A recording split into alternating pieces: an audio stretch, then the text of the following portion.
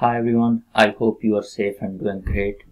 I'm Irfan Mushtaq, master student in Wood Ecosystem and Agricultural Sciences program at Granville Campus, Memorial University of Newfoundland and Labrador.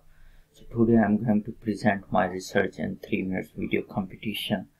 So as we all know that the basic aim of every farmer is to get maximum crop yield with minimum cost of production. So that's the same story of our project, with one additional benefit to also fight with climate change.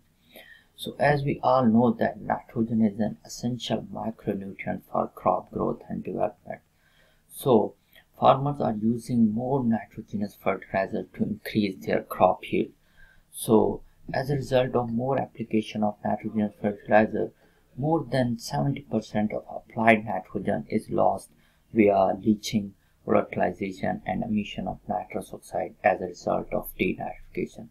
So this nitrous oxide is a greenhouse gas and it has 298 times greater global warming potential than carbon dioxide. So this is the alarming situation for the climate change of Canada. So should we reduce the application of nitrogen fertilizer to get rid of these problems? No, not at all, because farmers don't have concern with the climate change. They have only concern with their profit.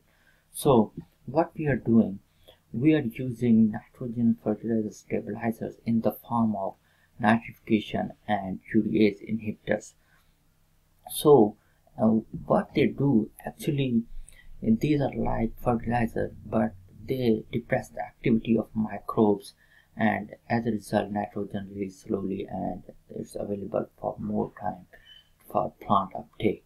So in this way we are doing soil samples for microbial analysis. We are also measuring greenhouse gases, and we are also recording the agronomic data for different crops.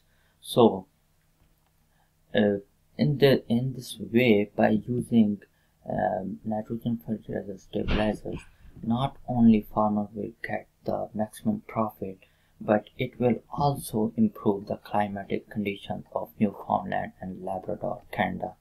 So thanks for watching this video. I hope you enjoyed that and have a great day.